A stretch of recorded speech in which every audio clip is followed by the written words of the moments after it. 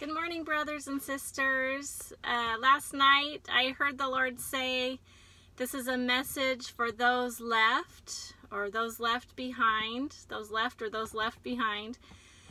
And so then all night I was kind of waiting to hear what the message was, and I never heard anything else. So this morning I was just thinking, I had been reading Are We in the End Times Yet by LaHaye and Jenkins, and they're the authors of the Left Behind series.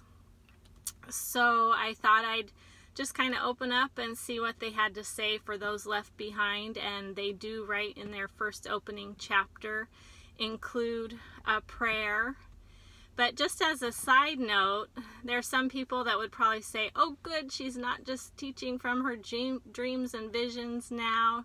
She's teaching from an actual scholarly book written by a doctor from a theological seminary.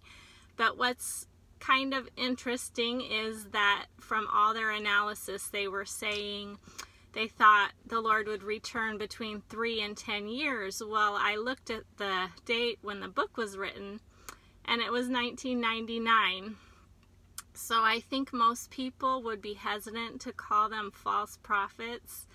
I think they're just human, and they're just analyzing events, and we're human, and we're not perfect, we're not God. And I think a lot of people are quick to call people getting dreams and visions false prophets because they themselves are cessationists and don't believe in prophecy for today at all. So I would just say to anyone who is a cessationist and doesn't believe the spiritual gifts are for today, please be careful that you don't become one of the scoffers who is like, oh, where is this return? And, you know, God's word says there will be people receiving visions and prophecies and dreams in the last days. So just watch out that you don't become a scoffer, like, where is this promised return? Because the Lord said He is coming, and He is coming soon. But let's get to our message for those who don't want to be left behind.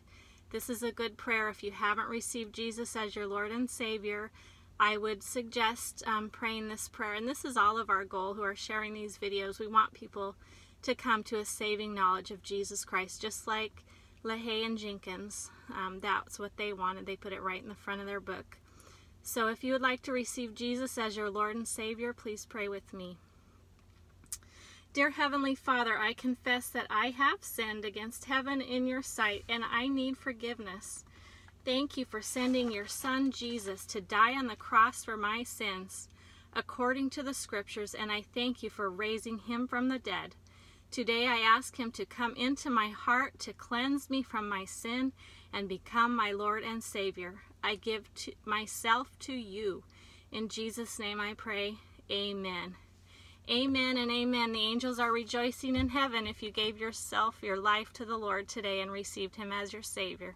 God bless you guys. Bye-bye.